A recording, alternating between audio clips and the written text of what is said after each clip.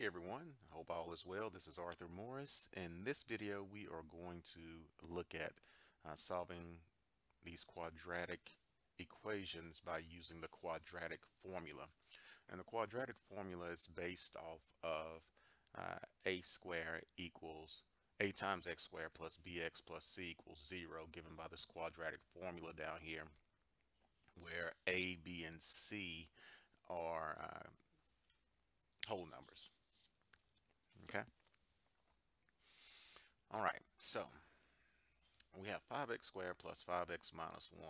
And we can say a, b, and c are being real numbers. 5x squared plus 5x minus 1. The first thing that we need to do is to identify a, b, and c. So you want to make sure that your expression over here is written in descending order, where x squared is first, then x is the first, and then the number.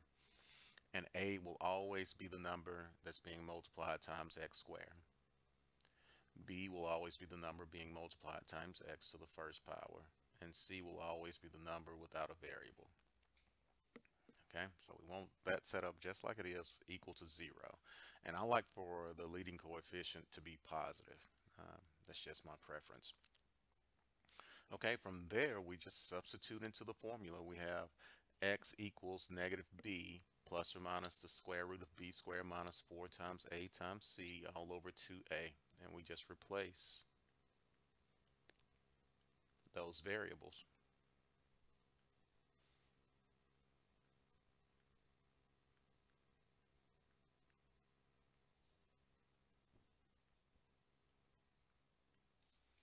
So replace the b right here. So we have 5, and then we have 5 again, and then we have 4 times a times c. A is 5. C is equal to negative 1. All over 2 times a. Again, a is 5. And then from there we just calculate. So this is just another way to solve a quadratic equation and simplify or find the values of a quadratic expression. Just another way to solve a quadratic equation. You can use factoring if possible. You can use completing the square, or you can use the quadratic formula. Okay. So now we just start simplifying. So negative times 5 is negative 5. And then under the radical, we have 5 squared, which is 25.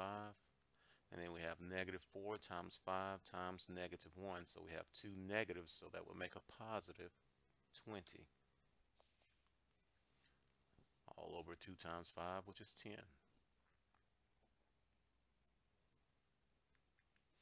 So negative 5 plus or minus.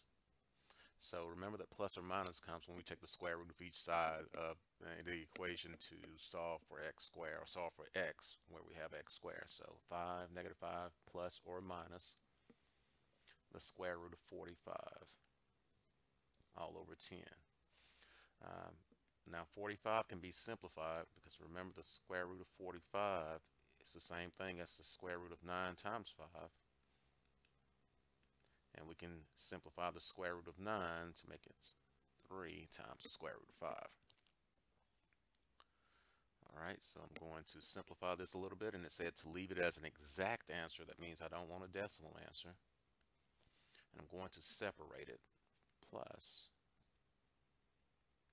And I'm not sure if they'll ask for a comma or the word or. Either one is fine.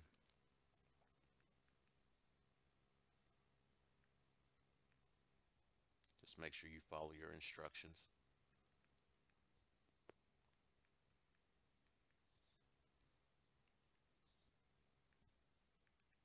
So we have negative 5 plus 3 times the square root of 5 all over 10, or x equals negative 5 minus 3 times the square root of 5 all over 10. So we change this, we split up this plus minus to make the two different answers.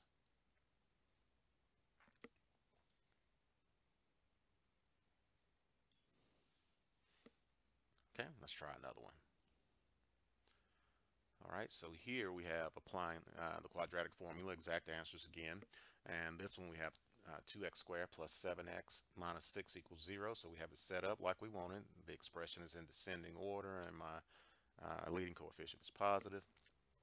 So a equals 2, b equals 7, and c equals -6, keeping the sign that's to the left of it. All right, and then from there, we just substitute.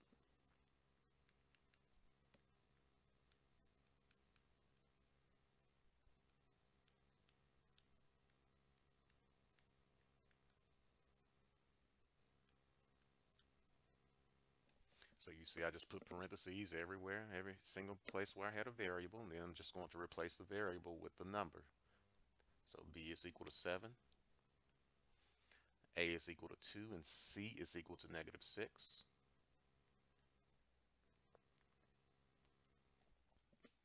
Like so. And then after we substitute, then we start simplifying. So I have -7 plus or minus 7 squared is 49. -4 times 2 times -6. Again, I have two negatives, so it's going to make a positive all over 4. So 49 plus square root of 49 plus 48. All right, so I simplify underneath my radical.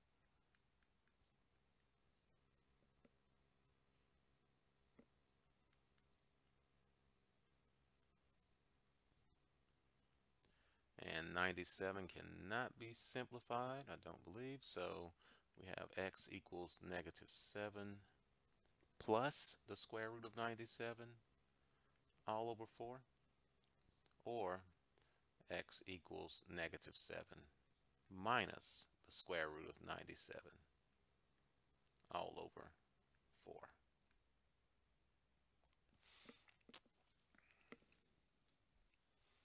Now a tip here, and this is not on this particular problem, but let's just say we ended up with 4 plus 2 square root of 7 all over 8.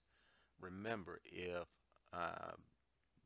these three numbers, 4, 2, and 8, are all divisible by some common factor, then you need to simplify that expression.